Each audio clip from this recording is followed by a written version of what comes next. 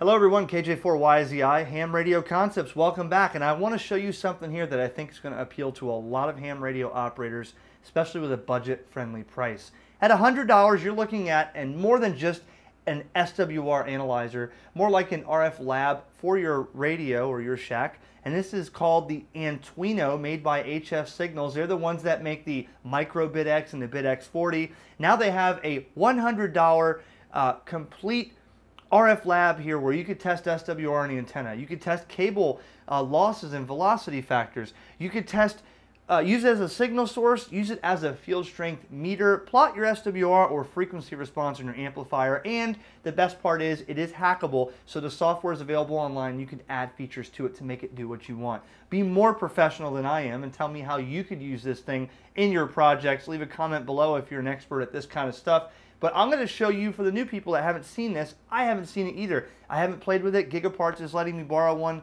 for testing and checking this thing out. But we're going to check this out and see in a snapshot, is this something that you'd be interested in? I think it's pretty interesting in a nutshell the way it is.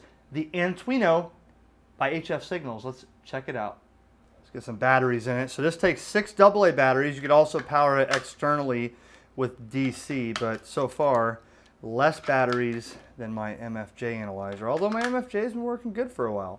But this one is a lot cheaper and does more things than the MFJ. So there's the inside of the case if you wanted to see that. Okay, just pop that back on without pinching the wire, put the screws on, let's fire it up.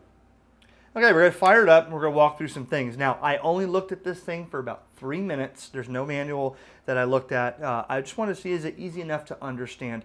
Now, one thing to say that the knob here is probably the only thing you have to put on, and I do not have that micro screwdriver to get in that hole for the set screw. So if this thing pops off in video, I am really a truly unprofessional ham. I don't have a micro precision screwdriver. But here's what we're looking at.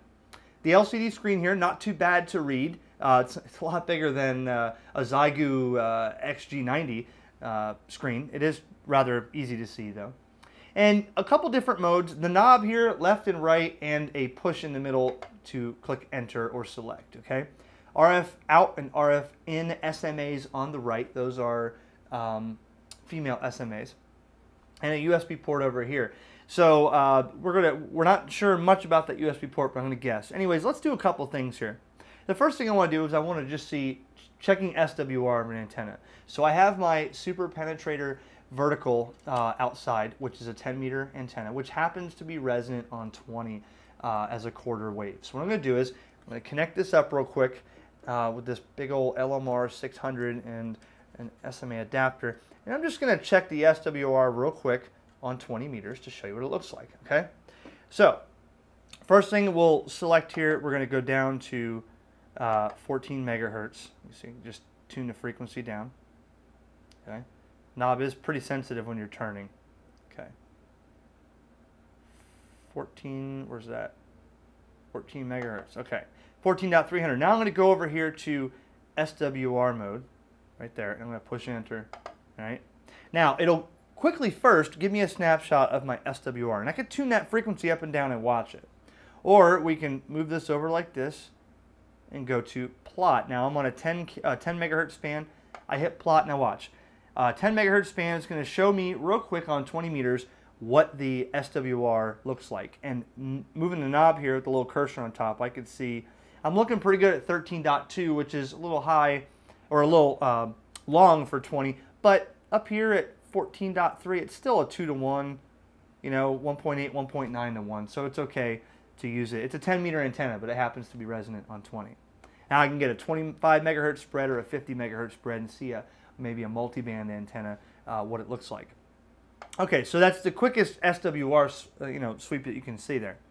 Now let's do this. We're going to show you as a field strength meter. Okay, so I'm going to take this off, and we're going to hook up just a little HT antenna. And I'm going to use a handheld, okay, and I'm going to show you that, you know, the field strength meter is pretty cool. You can do this with HF, VHF, and this thing will even work UHF. The third order harmonic for 435 megahertz will work on here just with reduced sensitivity. So up to, it's 10 kilohertz to 150 megahertz is really the designed operating range. So what we're going to do now is we have this on here. I have a HT right here, okay? And I'm just going to go to a frequency like, oh, I just hit plot again. Whoops. Well, that antenna is not resonant on 20. All right, we're going to go back up here to the frequency.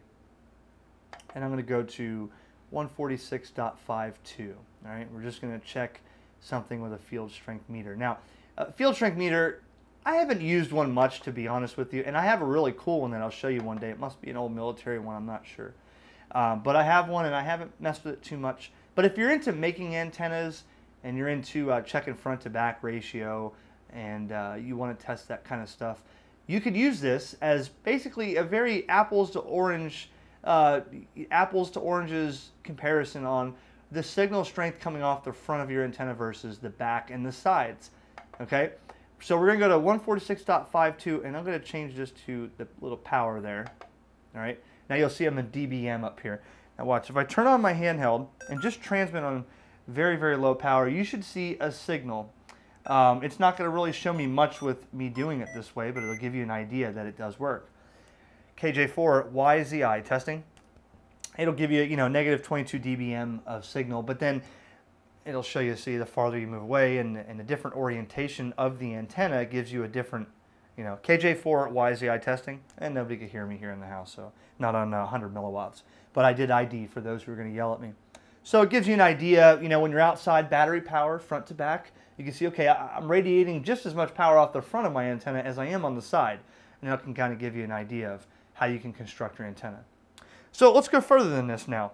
Let's use it as a signal generator, which produces square waves, to use it as a signal generator. So we'll go back to SWR here, but we're going to change the antenna to RF out. Okay. Now, right now, 146.52. I don't know if you can see that. I'm transmitting, and it's being received on this radio. Now I could use this as a signal source, whether I put it through a circuit and measure it on the RF in, or I want to use it to block out the neighbors and set it under their bedroom window so they can't get on the radio that night. Don't do that. That was a joke. Anyways, you could use it as a signal generator. Now, we could also do, which I don't have a piece short enough and nimble enough, I could use this for coax loss or velocity factor or velocity loss, going RF out to RF in, and then setting this to the SNA. Now I could see the loss factor of my coax, sends it, the signal out, measures it on the in, and I can see my loss factor. So if you have a 100-foot piece of cable and you want to see the loss in that 100-foot, you can do it that way. You can also check the loss or frequency response of an active circuit that you're testing by sending this RF out into the circuit, measuring it on the RF in, RF out to the circuit, out of the circuit, RF in, and then you can set it to plot, and you can check the frequency response or the signal of that circuit on the RF inside. Okay, so a lot of different things that you can do with this, and if you're more of an expert, these guys that build things with Arduino and stuff like that, I'm sure you have a lot of ideas on what you can do with this that I haven't even begun to show you. But for $100 to be able to have this power, because again, it is hackable. So with software that I'm not familiar with, and I don't see much on their website as far as the software that you can use this with, you can probably connect this to the computer, upload some new Arduino code, or change stuff. So they give you these sources online. I'm looking here real quick on the computer. The entire Antuino circuit and the software are placed under GPL license on GitHub, and you can go find that if you're an Arduino master. So yeah, we talked about SWR, field strength meter, cable loss, RF cable velocity, modulation meter. If you wanted to connect a small whip like this to the RF in, right? And then you could tune up and down on the frequency to see how far your signal is splattering off the side of, if there's any harmonics or spurious emissions coming off. You can dial this up and see, in the, let's see, if we go to the power like that, okay? Now you can actually pick up signals as low as negative 90 dBm in the power mode, okay? And just a small whip or piece of wire, anything on this. You can monitor your own signals, tune up and down, and measure the splatter from distortion. So pretty cool stuff that you can do with this. 6 AA batteries, as I showed you, and you can pick this up at Gigaparts. And Gigaparts was nice enough to give you a little discount if you wanted to check the description under this video. Go down, look in the description. There's a coupon code for Gigaparts that you can save a few bucks and get this thing in your hands for about $100. So check it out. Let me know in the comments what you think. A lot of you are already familiar with the microBiTx and the BiTx from HFsignals. So what do you think about their Antuino? Let me know, and let me know if you've already played with one. Comments are always appreciated down below, and check out anything on Facebook. You can leave comments there as well. 7-3 guys, thanks for watching. KJ4YZI.